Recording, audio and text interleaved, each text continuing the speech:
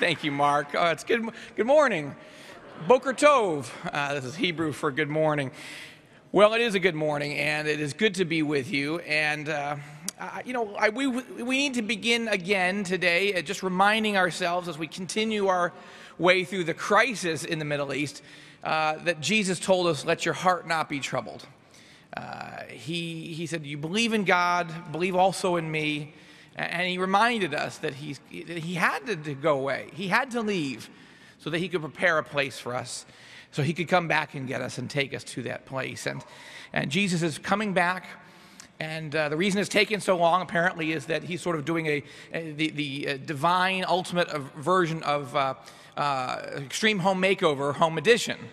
And there's going to be a point where we finally, the Lord's going to say, angels, move that bus, and we're going, oh my gosh, this is it. And it's just taking a little while to prepare it to be just so perfect. So I'm looking forward to that day.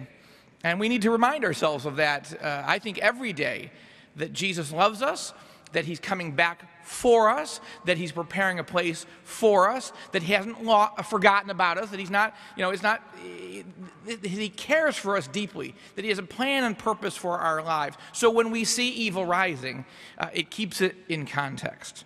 Now, this topic of this particular session now is called Inside the Revolution. And the organizers of the conference asked me to speak, drawing it off the topic of the title of my recent nonfiction book, Inside the Revolution. Why the followers of Jihad, Jefferson, and Jesus are battling to dominate the Middle East and transform the world. It came out last year as a hardcover nonfiction book. We released a documentary film by the same title based on the book on September 11th of last year, and now a study guide is out as well. So as we go through these things, if you haven't gone through it yourself, or you haven't gone through it with your small group Bible study or your home fellowship group, I would encourage you to consider, availing yourself of those resources. Watch the film as a family, as a small group, and then start working your way through the book and through the study guide as a way to understand three extraordinarily important dynamics that are going on in the Middle East today, and it helps you understand the Middle East crisis. So I want to give you a flavor of those three. I want you to help you understand an executive summary of each of those three dynamics, those three revolutionary movements this morning.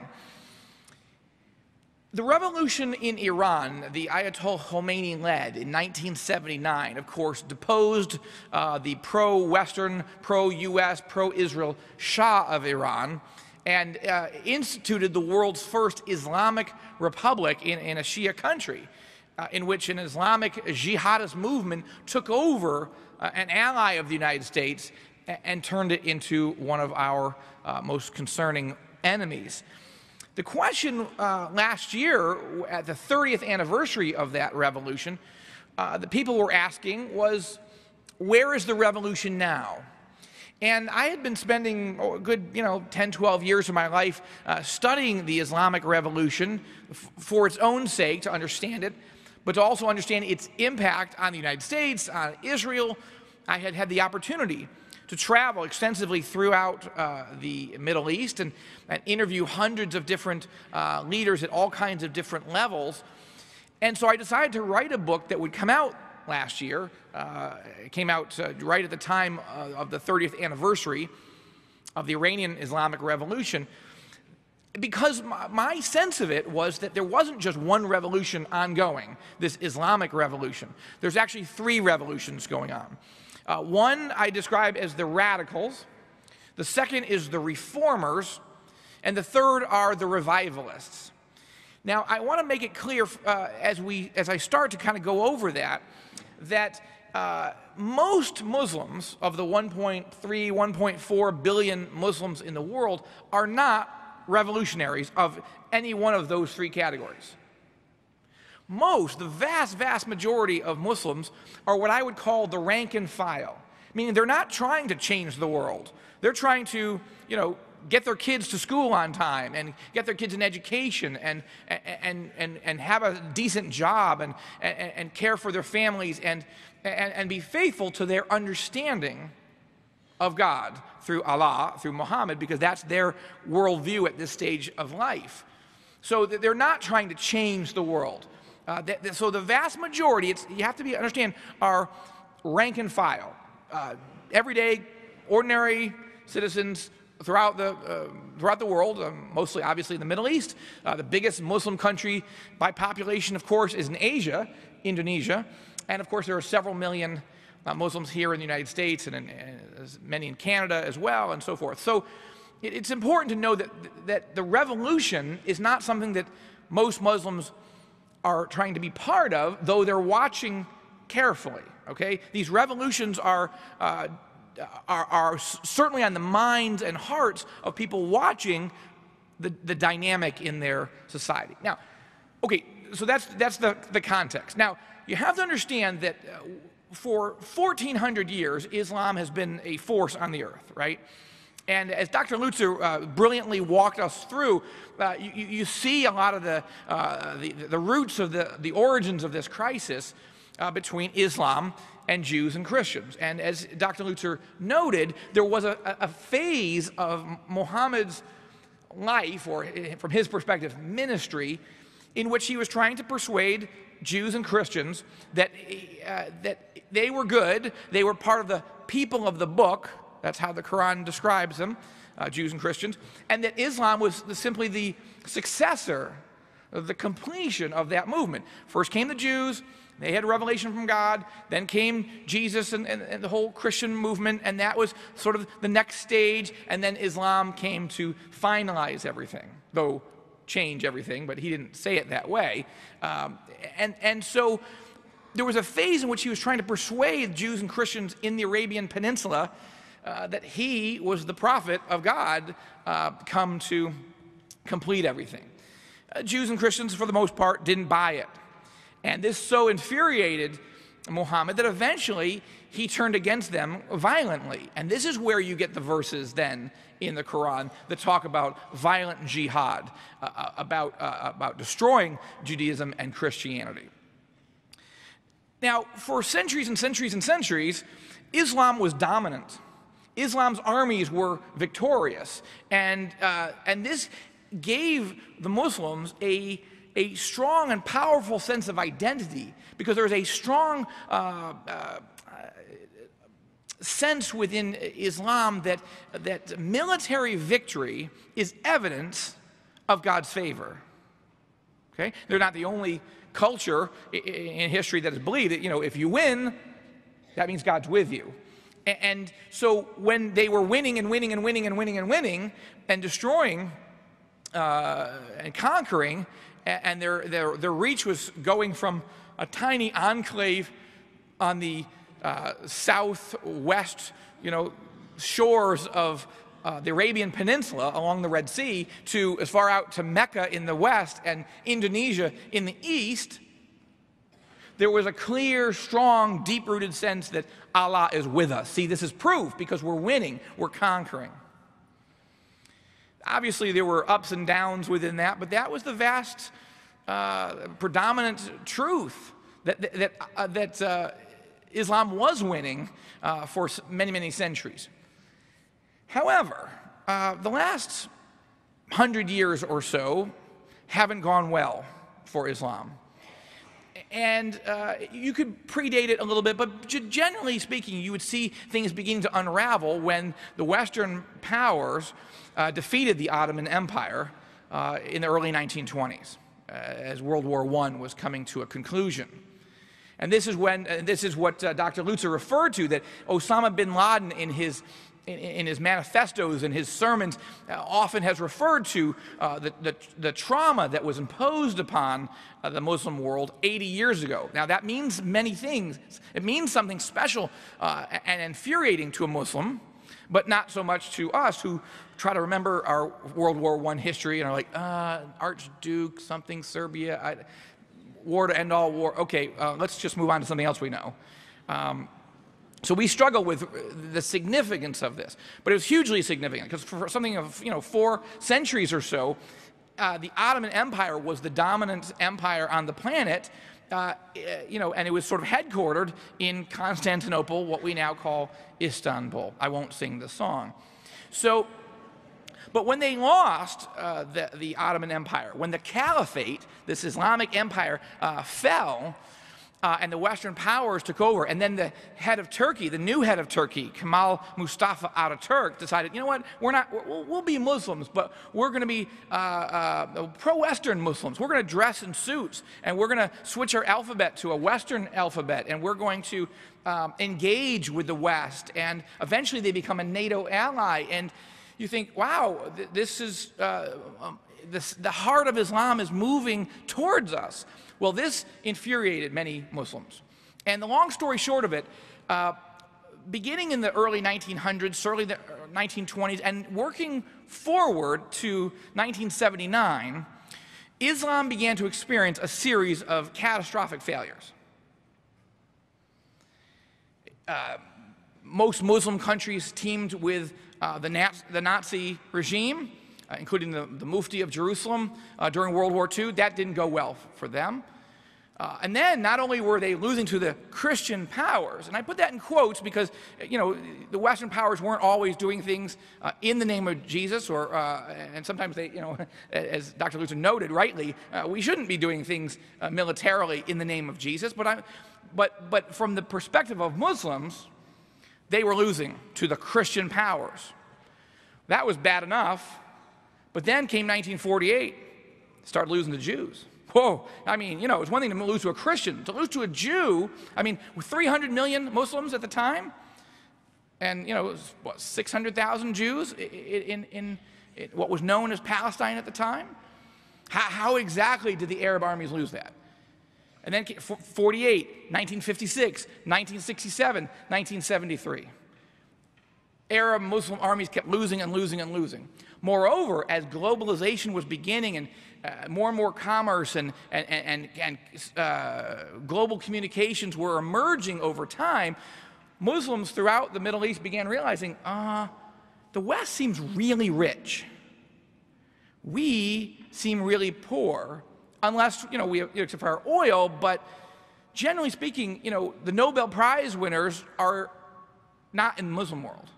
The prizes in literature and science and technology, and weren't we the ones the dominant force on the planet? Architecturally, engineering, medicine, literature, the arts, and that was really true. Islam was a flourishing culture for hundreds and hundreds and hundreds of years and was the dominant force in all those areas. Not in the 20th century. And Muslims began to sense this and realize this and began to talk amongst themselves.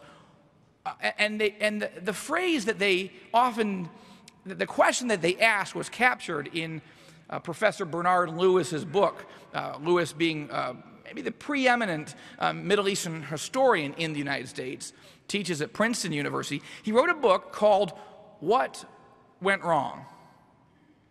That was the question Muslims were asking. If Allah is with us, if our religion is right and just and pure, what is happening that we keep losing? What's happening that we have such enormous poverty, illiteracy, drug and alcohol abuse? We're not teaching our children. We're not gaining scientifically. The West and now the East are triumphing us and blowing by us. Lewis wrote about that struggle within the Muslim society in a book that came out a few days before 9/11, 2001. And I pick up the theme of that book and talk about it and analyze an updated version of it in Inside the Revolution. It's a fascinating journey to see what has happened and why Muslims are starting to ask this question, not just a few intellectuals. This is the question throughout the Muslim world. And there are three major responses, is what I argue in Inside the Revolution. The radicals, the reformers, and the revivalists. And they're all answering the question, what went wrong? Now, the radicals would tell you, Islam is the answer, and violent jihad is the way. In other words, their assessment is the reason things are going badly is because we've turned our back on Allah. Allah is punishing us because who was running the show in our countries in the 20th century? Secular Arab nationalists. In Saddam Hussein's Ba'athist Party, Iraq, this was a secular nationalist movement.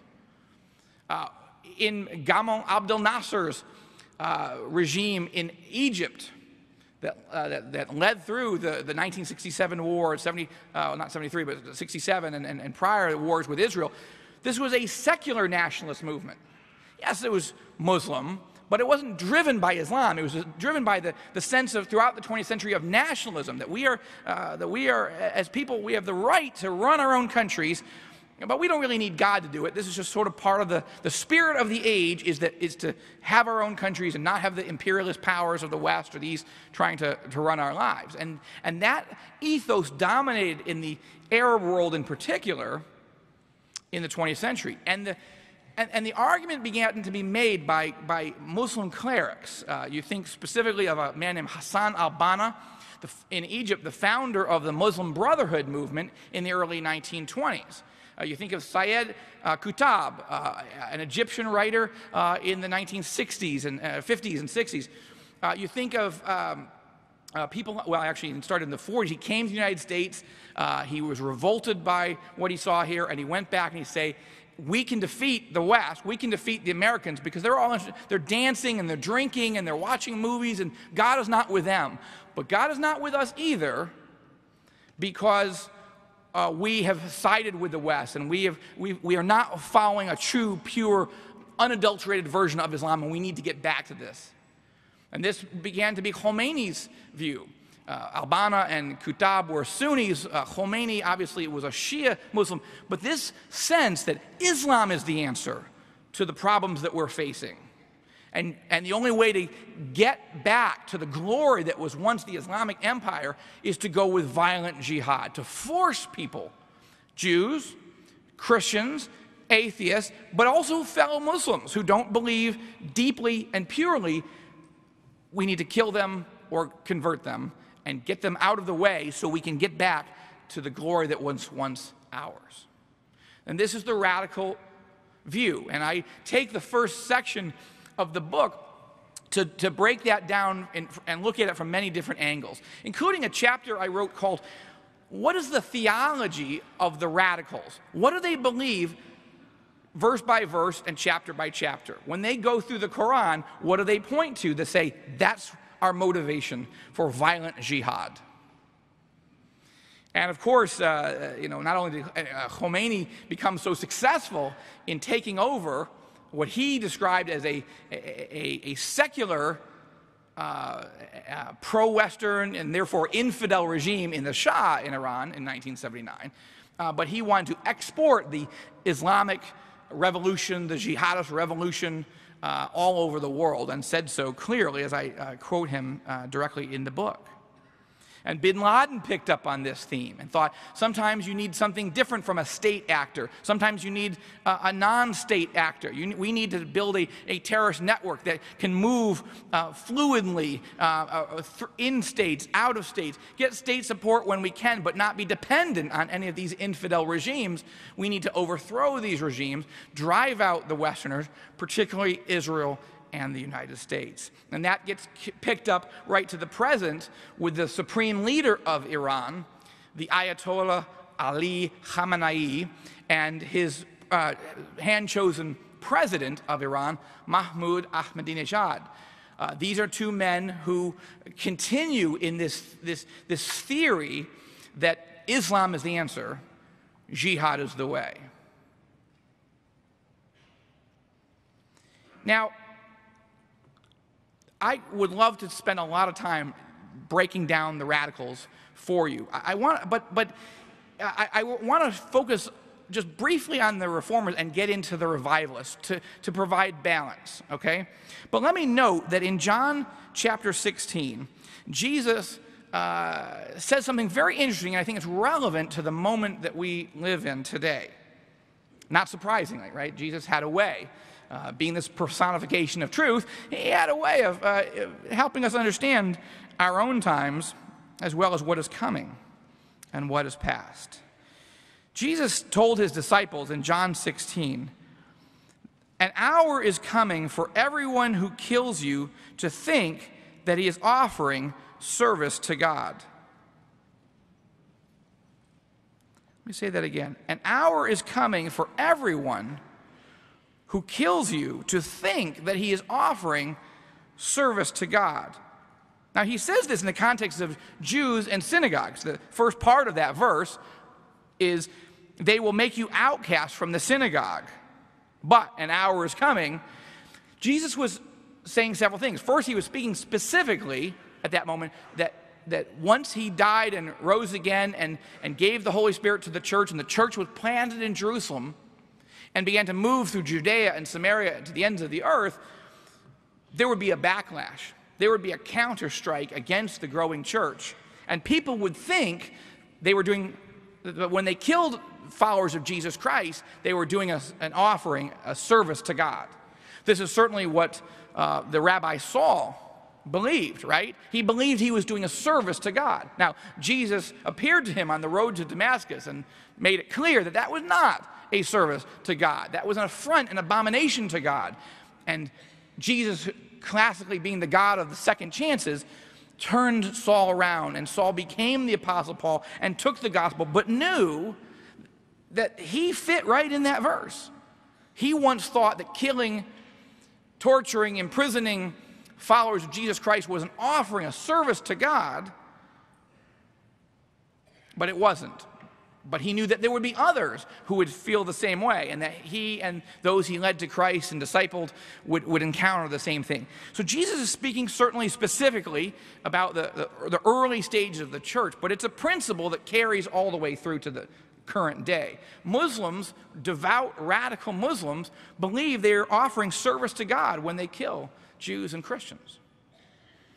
But just like the Apostle Paul, Jesus loves them, though they hate him. While we were enemies of the cross, Christ died for us, right? So we need to keep that in the context of understanding God's love for Muslims, as he loved Jews. Just because we don't know God, just because we oppose the Son of God, doesn't mean he doesn't love us. But we, as followers of Jesus Christ, who do love the Lord Jesus Christ and want to follow him, need to be engaged in reaching those who think they're doing a service for God, but are lost. They're trapped. They're held captive in a satanic ideology, and they need to be set free. Only Christ can set them free. We can't do that. But we can show the love of Jesus Christ, and we can share the love of Jesus Christ, and we need to, even with radicals. One might argue, particularly with radicals. Now, one other thought about the radicals for a moment.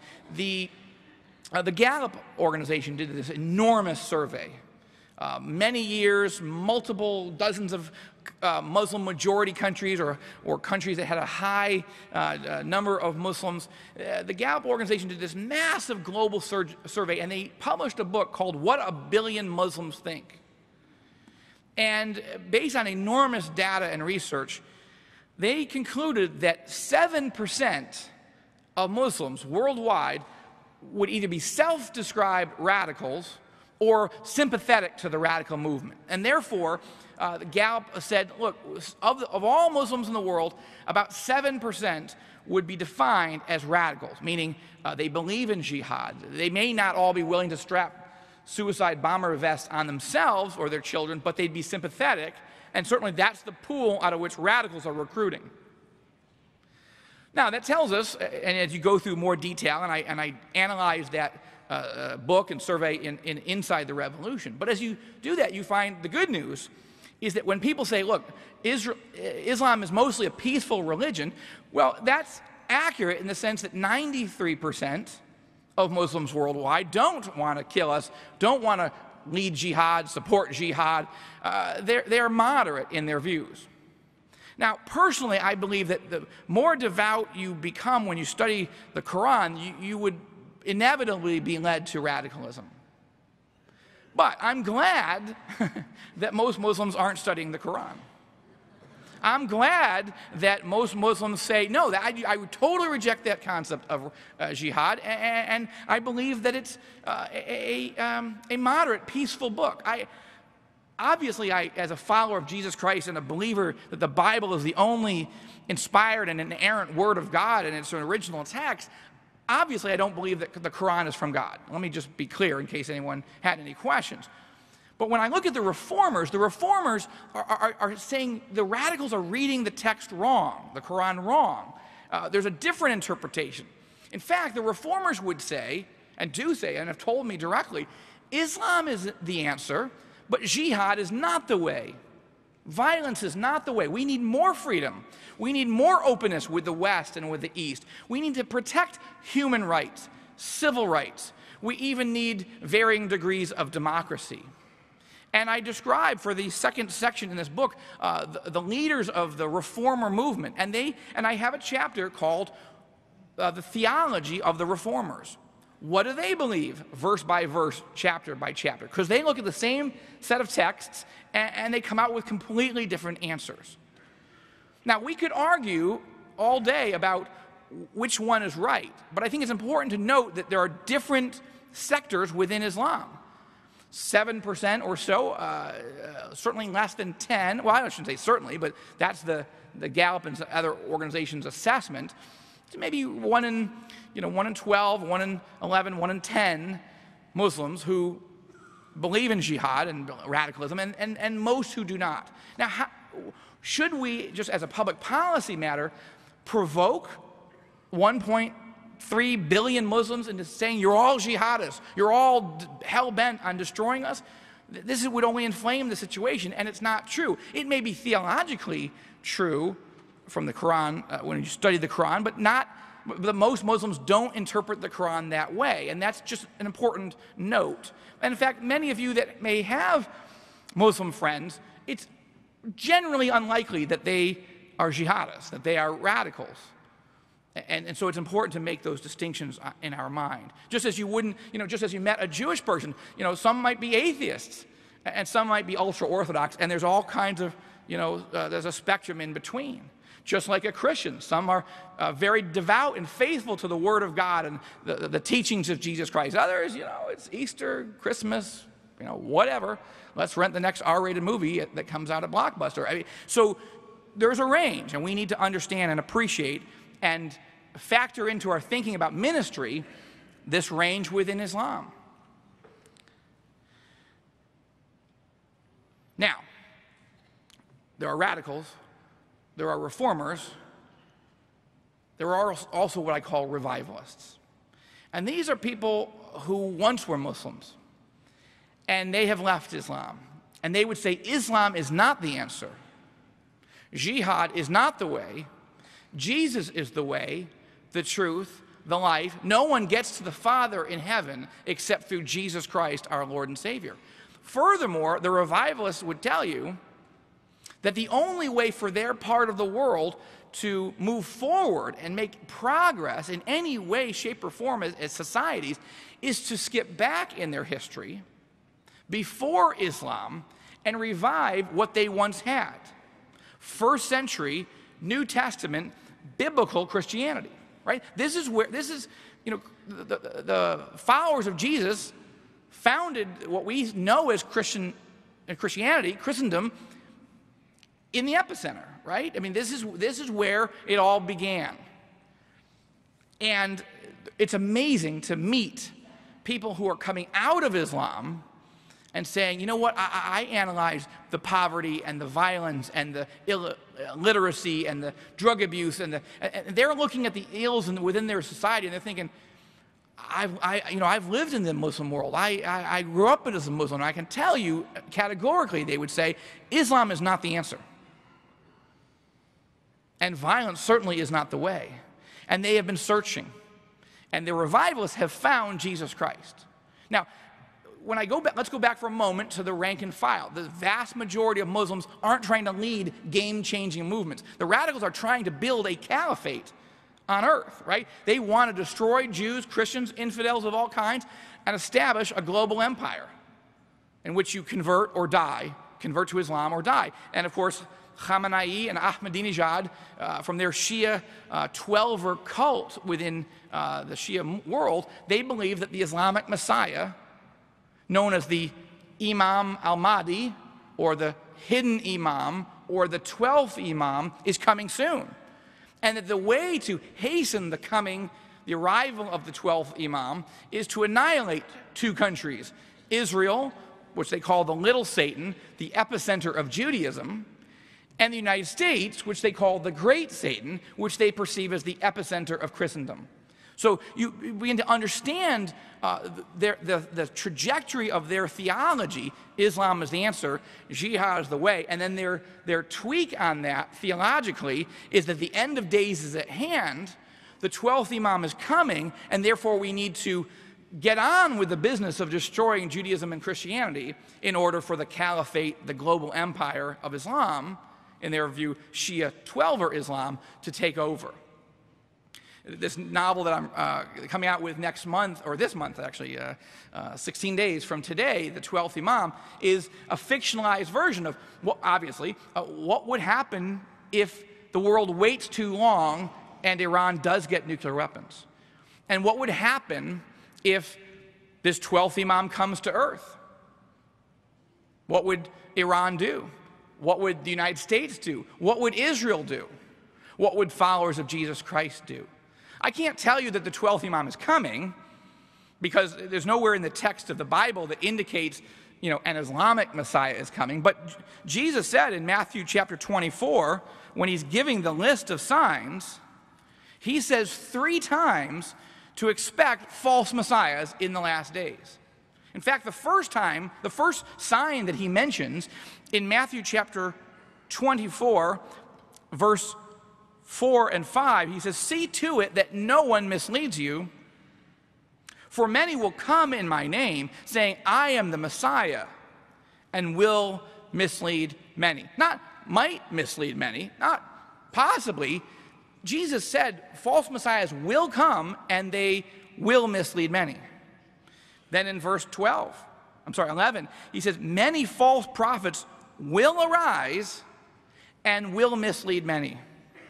Then in verse 23, he says, "Then if anyone says to you, 'Behold, here is the Messiah,' or 'there he is,' do not believe him. For false messiahs and false prophets will arise and show great signs and wonders, so as to mislead, if possible, even the elect. Behold, I've told you in advance." So if they say to you, "Hey, look, he's in the wilderness," don't go out there.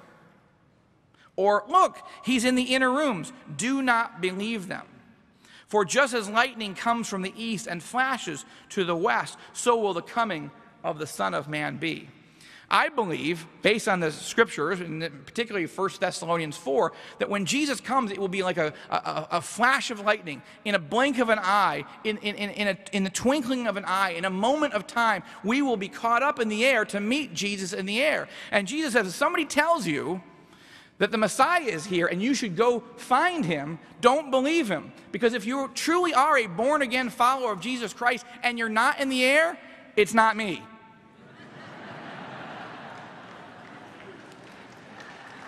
Now,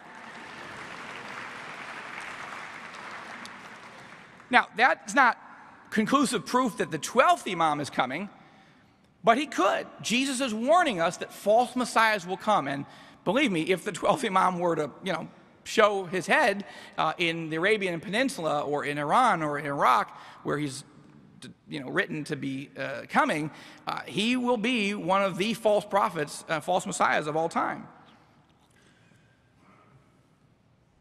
So given Jesus' warning that we should be prepared for things like this, this is what this novel, later this month, The 12th Imam, imagines.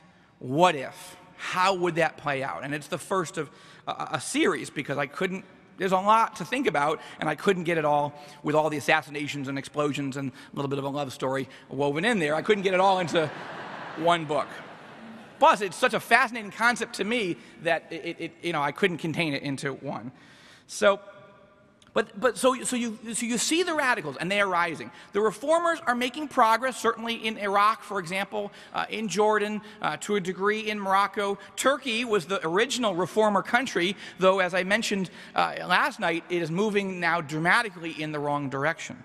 But this brings us back to this issue of the revivalists. And I'm going to speak a little bit more about this as our topic tonight as we talk about finding peace in a troubled world. I want to pick up on this discussion of who are these revivalists.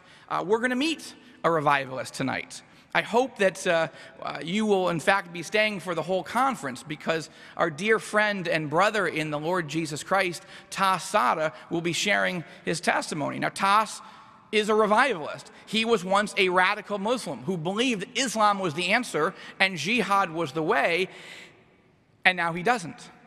Which is why he's here, which is why I'm his friend, or maybe more importantly, why he's my friend. And I want you to meet him, and I want you to hear his story. On tomorrow morning here at Moody Church, I'll also be speaking on the big untold story in the Middle East. And I'll be giving even more stories and anecdotes and testimonies of people who have left Islam and become followers of Jesus Christ. It's important for lots of reasons, but I just want to wrap up with a couple of examples in this morning's message because it's so intriguing. We hear so much in the media about these radicals, less so about the reformers, but we hear almost nothing in the media about the dramatic dynamic that Muslims are leaving Islam and coming to Christ. Now, again, just for context, this vast rank and file, they're watching the radicals. They're watching the reformers. They're watching the revivals, and they're saying, who's right? And what's happening now that satellite television technology has permeated the Middle East. You almost can't go to any place in the Middle East without seeing satellite dishes everywhere. In Iran, it's actually illegal to own a satellite dish. That's why everyone has one. Lynn and the boys and I were traveling through the Sinai Desert, going to the traditional site of Mount Sinai a number of years ago when I was writing my book Epicenter. And you take a bus from Sharm el-Sheikh on the Red Sea coastline, and it's a several-hour journey into the interior of the Sinai Peninsula to get to this traditional site. Now, there's some debate about whether that's really the one, but the point is, you're driving and driving, and the kids are classically saying, "Are we there yet? I need to go to the bathroom." It's like, it just takes forever. And it's like being on the face of the moon for a long time. I mean, there's nothing out there until they say, the driver will say, "Oh, by the way, there's a little Bedouin community here coming up on the right." And you drive by, and there's like 2 tents and a satellite dish. And in Egypt, when we lived in Heliopolis, a suburb of Cairo, the most poor, poverty-stricken communities, huge tenement buildings with just, people who have just no money, and these dilapidated tenement buildings, every balcony had a satellite dish. I mean, just hundreds of thousands of them, or wherever your eye could see. Why?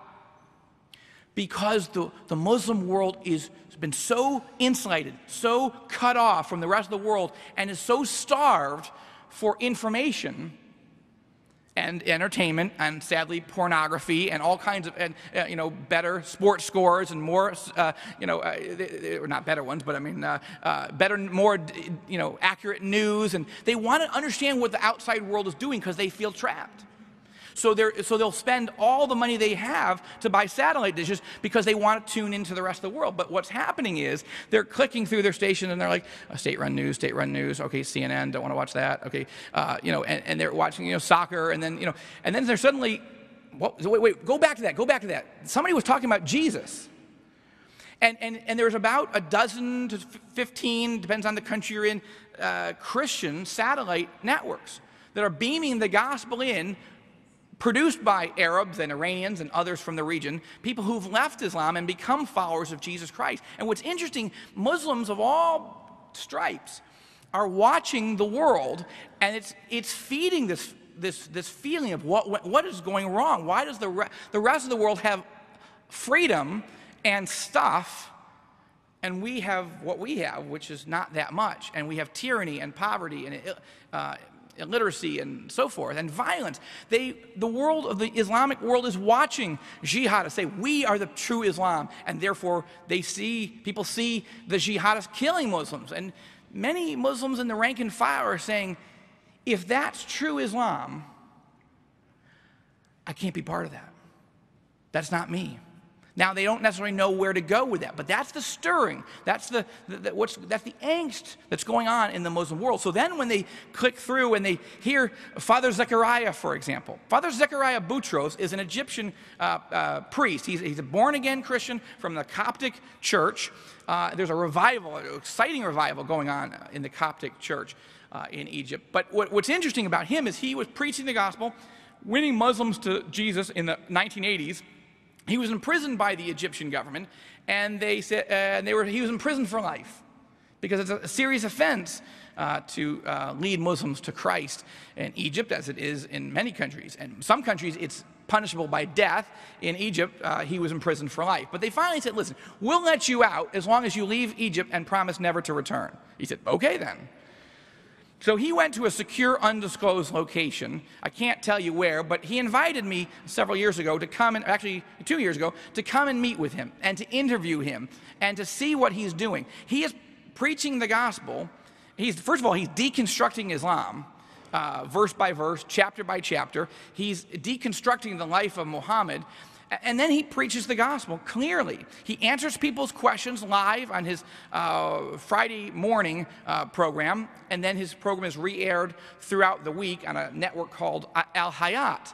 It's estimated that 50 million Muslims a week watch his program. He's sort of the Rush Limbaugh, Sean Hannity of the revivalists. What I mean by that is he's very provocative. He's in your face. He's funny. He's smart. He's got his facts, but he is in people's face that Islam, and in fact, when I interviewed him for this Inside the Revolution documentary film, I hope you have a chance to watch it. You'll see the clip where he says, Islam is not the answer. Jihad is not the way. Jesus is the way and the truth and the life. And no one comes to the Father except through him. I mean, but he will grab you by the throat and pull you in and then gently, lovingly tell you the truth. Well, people are, they're flipping there saying, what did that guy just say? Turn back to that. And we've been told that, and have met people where they say, sometimes people are so poor that not everyone can get the satellite dish. So the richest person or, relative will buy, in the tenement building, will buy one, and then everyone will be hooked up to it. The problem is when, dad who owns it is going, now everybody's going, wait, no, come on. And then he lands on Father Zechariah. And now everyone in the building is watching, Islam is not the answer. Jihad is not the way. I happened to meet and interview another brother. Boutros is reaching the Arab Muslim world. And 50 million people, there's a bounty on his head estimated at, I think it's $60 million. The U.S. bounty on bin Laden's head, $20 million. So just get a context there. Now, in the Shia Muslim world, the Iranian Muslim world, there's a brother named Hormoz Shariat.